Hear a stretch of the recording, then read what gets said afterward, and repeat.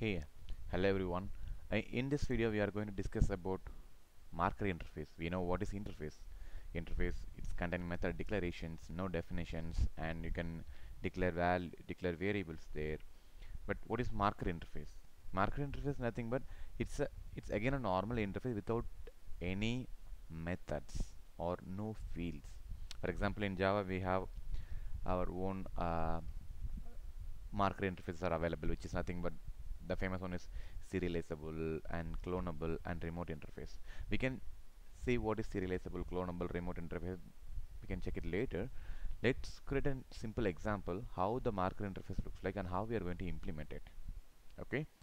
So before we start, let's take a small example. Okay, we have to take some real-time example. Okay, some real-time example. So what I'm gonna do is okay, I have a parking system. Okay, so whoever implemented my parking interface, they are free to enter.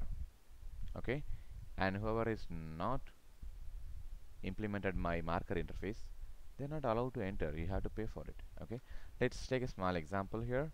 Okay, let's take two-wheeler, and the another one is four-wheeler.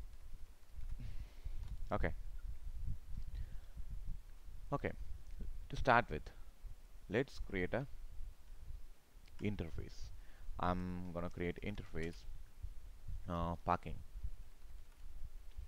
Okay, as I said, since it's a marking interface, there will be no methods or fields. Okay, it's just empty. Okay, let's create a class. So the first class belongs to two-wheeler. Okay, I don't want to implement anything here, just copying that and creating another class for four-wheeler.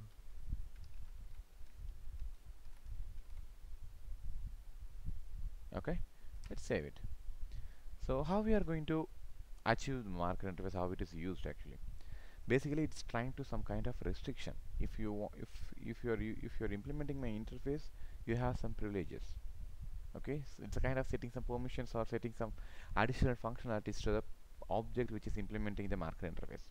Okay, so what I'm going to do is here, I have two class, one belongs to two-wheeler, another one belongs to four-wheeler. I'm going to implement only for the two-wheeler.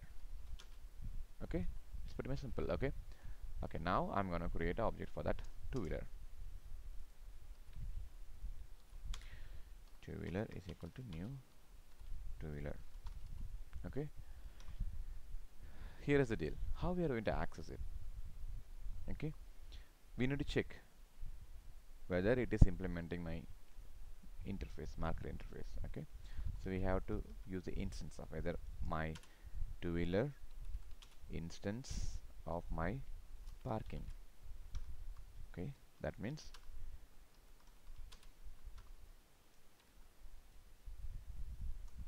you are allowed to enter. Okay, else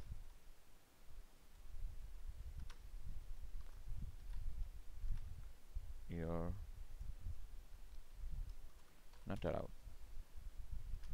Okay, so let's run this. Let's see what happened.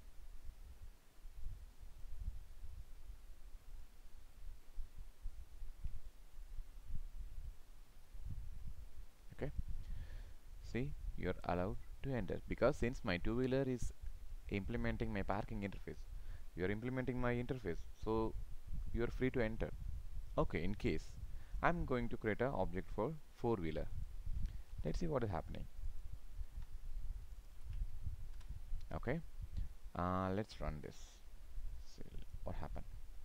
See, you're not allowed to enter because it knows you are a third-party class and you're not implementing my parking system, so you're not allowed to enter. You may need to pay. This kind of restriction you can provide to the classes. Okay, so what is the existing some existing interfaces which is a default marker interface which is available in Java. As I said, serializable and clonable and remote interface. For example, if you're implementing serializable here, what does that mean? That means if you're implementing serializable, it is showing it's telling the JVM that this particular class is eligible for serializing, because serializing is when you're writing some objects here, you can serialize it and you can deserialize it. Those things, it will be applicable only if you're implementing the serializable. Okay, that's all from marker interface perspective. Just give it a try and see, and try to make your own examples, and let me know if you need any clarification or if you need any help, and subscribe my channel. Thank you.